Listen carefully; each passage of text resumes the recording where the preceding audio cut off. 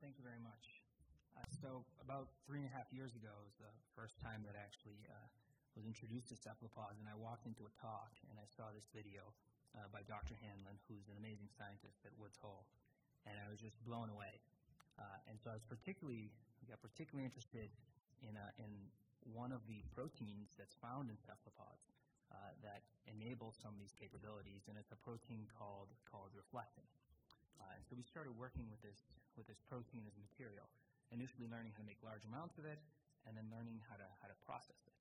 And what we've done recently, the new thing that we've kind of done in this study, is we've learned how to apply this protein to a flexible polymeric film, essentially tape that you can, something similar to what you would find in your drawer, Scotch 3M tape. And so we put the protein on there kind of in the same way we would put spackle on a wall, and then you can get uniform films. For example, there's a picture of a blue film over here. And then if you change the thickness of these films, you can make them transparent, so their optical properties can be described in a very simple fashion. And so, if you make a thicker film, you get something that you can see through. And you can take one of these pieces of tape and stick it on a slide, and that's shown here, where you can see the UCI logo underneath this piece of tape. Now, what's interesting about this is that you have a lot of flexibility in terms of how you can actually deploy this material. So now you've got this tape, and let's say I'm wearing a shirt, this pink patterned shirt here. If I take all these stickers and put them all over myself, I can look one way under optical visualization and another way under an infrared camera, essentially. And you can see an example of that here. So here I've got a piece of a camouflage fatigue, and you've got three groupings of objects on it. So you have some uncoated tape, effectively an uncoated sticker, and then you have a checkerboard pattern of reflecting coated stickers, and then you have a leaf, and that's all on the top. And the tape and stickers, it all looks pretty similar on the top. It's very different from the leaf. Now, when you look at it under an infrared camera, active infrared visualization, not passive, essentially everything but the checkerboard pattern and the leaf disappears. That's because both of these reflect in the infrared. So now you can see that if you're wearing this pattern of stickers, it'll look one way in the day and another way at night, and it can potentially help you avoid detection. Now, the other nice thing that you can do is you can actually stretch these stickers. And so I'm showing you an example here on this slide, where if you take one of them and again under optical visualization, you have it above a camouflage fatigue, and then when it's unstretched, it looks clear, and you can see that in the top, and it looks fairly bright under infrared visualization. However, when you stretch it on the bottom, it becomes opaque and it becomes orange, and it obscures the camouflage fatigue underneath it, and now it looks much duller under infrared visualization.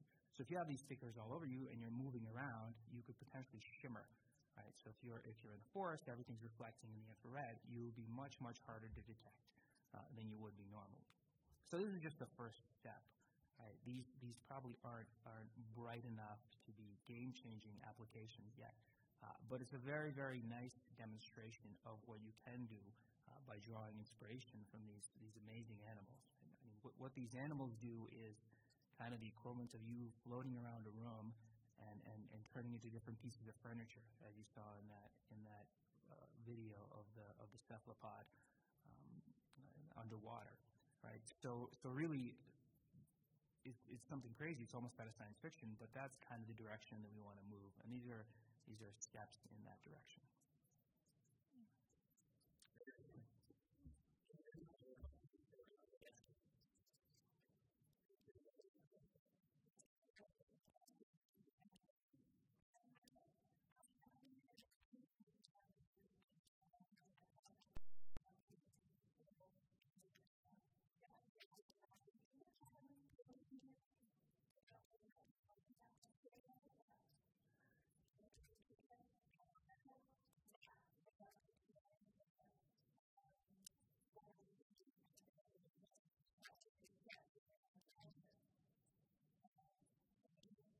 Right, so I guess the new thing we've done, previously we've shown that you can cause similar changes with a chemical stimulus.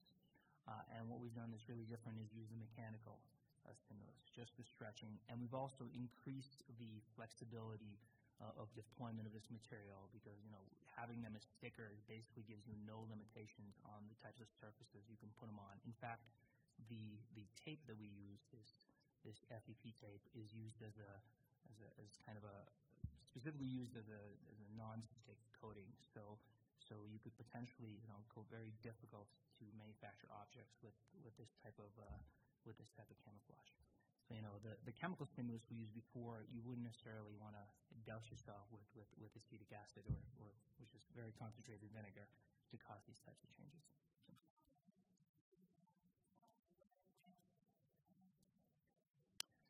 So effectively, what you do if you stretch it, along the direction of the tape, you cause a change in the thickness of the film, so it just gets a little bit thinner, and that causes its optical properties to change.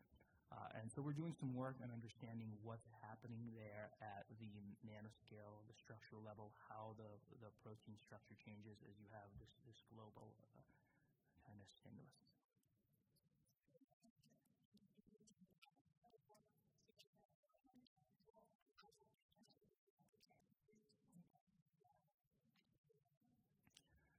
So, I'll give this in terms of reflectance percentages. So right now it's 15, 20% of the light is reflected. And so we'd like to get that up to 60, 70%. And the way you can do that is making multi-layer structures that exactly imitate the types of multi-layer structures found in cephalopod skin. Because after all, they have these bright shimmering colors. And actually there's I think another slide that kind of illustrates this, right? So if you make these multi-layer structures and you make the right type of morphology for your films, then you could potentially increase the brightness significantly.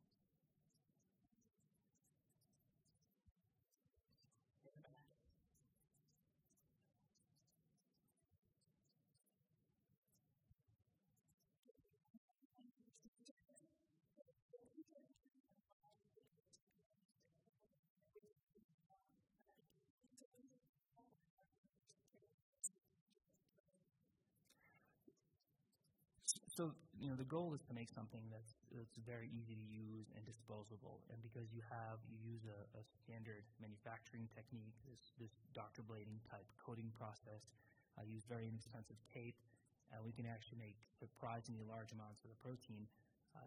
It wouldn't cost too much to essentially put it all over yourself. And you really want it to be disposable. So you have a roll of tape. You put on some pattern that you need for a specific purpose, or you label something with a signature for a specific purpose, and then you're done with it and you just throw it away. So that's another potential advantage. This could be quite inexpensive and disposable.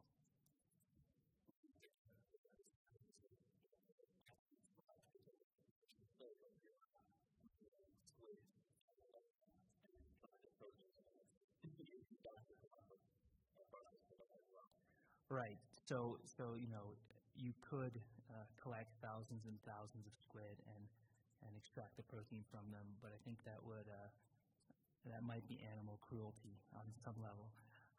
So we've engineered bacteria to make the protein for us, and we make very, very large amounts of the protein in E. coli. So we've optimized it to be about a gram of protein that's 98% or more pure per liter.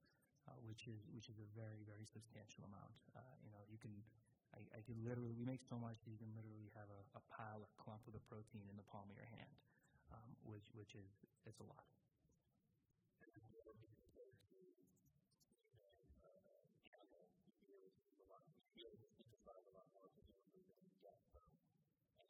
Yes, exactly.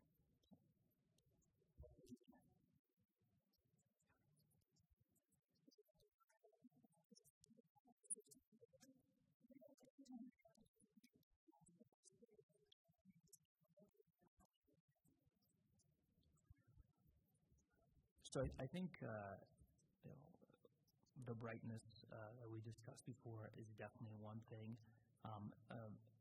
And then another direction that we're kind of moving is to potentially extend or develop materials that are either reflectant-based or reflectant-inspired that will work in the same way in the thermal infrared.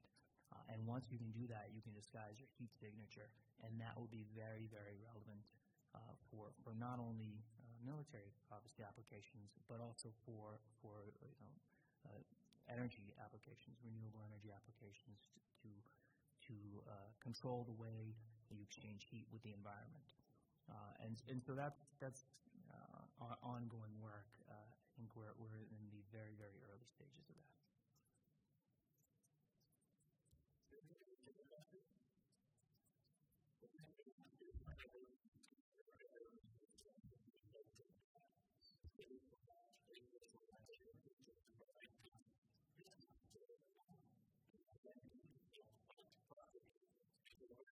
Thank you.